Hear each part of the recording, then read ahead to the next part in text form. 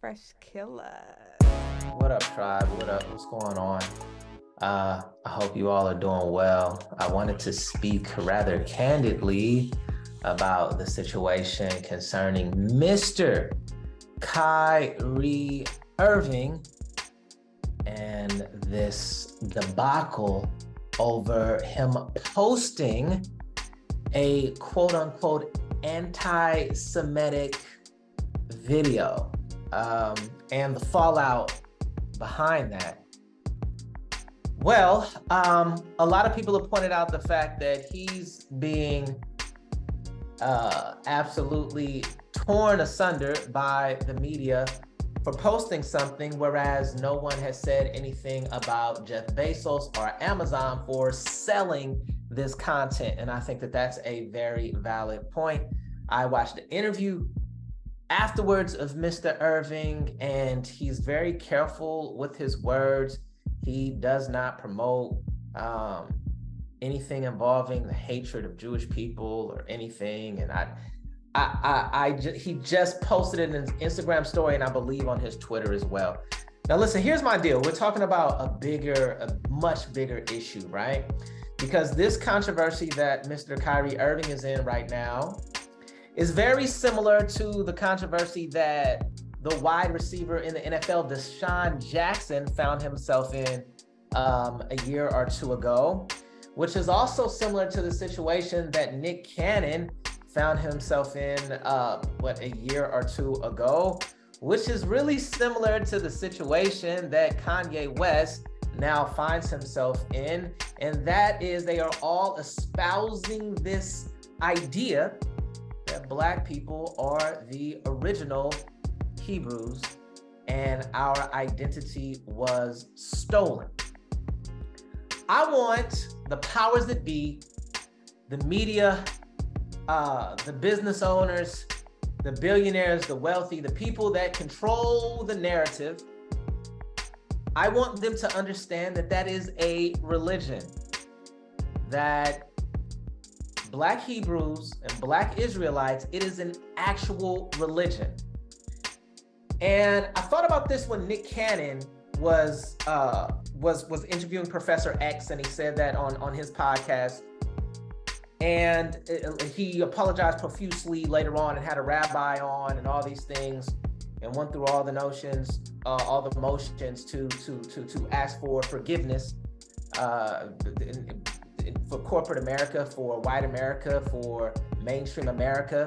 And he did, right? And I guess he was welcomed back after he crawled on his knees. And I say that he crawled on his knees because there's nothing wrong with apologizing if you're wrong. But what people are doing is they are asking these Black men to renounce their religion. When it comes to Kanye, a lot of people are saying that, oh, he's talking about, these conservative talking points, right? And I think that the ideology that is most consistent with what he's saying is that of the Black Israelites. And so when you take someone like Kyrie, who identifies with this narrative as well, he identifies with this theology, and you ask him to say he's sorry and repent, I think that you're doing something very dangerous. Because you're asking someone to sacrifice their identity, to sacrifice their soul in order to work. And you would never try to pull that on a Muslim person or a Hindu person or any of those other people, right? Or any of those other groups. But because it's this religion and it makes you nervous, it makes you feel uncomfortable, you say it's patently false. And I've heard all of these things, oh my goodness, in the San Francisco Chronicle, of course, and in the New York Times and other well-respected publications, right? There's definitely no such thing as objectivity, and as of late, there's no such thing in even trying to attempt to be objective, but I digress. In these papers, there's no attempt to use your rhetoric, use your logic, and lay out all of the reasons that Mr. Kyrie Irving is wrong. There's no debate. right? There's no critical thinking and engagement. There is only condemnation and force. And this is a problem. This keeps coming up over and over again. And so these black men that espouse the virtues of this black religion, every time they do it, widely, or anytime that they do it on their platform, then you ask them to apologize and crawl on their knees. Kyrie Irving, they gave this dude I want to read this. They gave him 6 requirements. And it says, apologize and condemn the film promoted, make a $500,000 donation to anti-hate causes. Oh, it's about the money, huh? Complete sensitivity training, complete anti-Semitism training, meet with the ADL and Jewish leaders, meet with team owner Joe Tsai to demonstrate an understanding of the situation. Oh my God, you must be kidding me. Like, what are you talking about? Like, he stated that this is what he actually believes. So now what we're seeing is colonization all over again. We're seeing the Crusades all over again. This is mental subjugation. This is psychological repression, and this is spiritual death. We are asking him to sacrifice what he has said that he believes in as a religion, something that he practices and believes in his heart, and you're asking him to renounce it for money. This is sickening, and I don't condone it.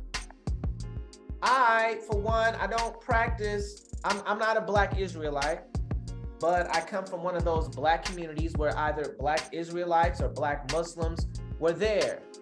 And they shaped my ideology, the notion that the original man looks like you. I grew up hearing things like people referring to white people and saying things like, I'm the original man, you were man-made.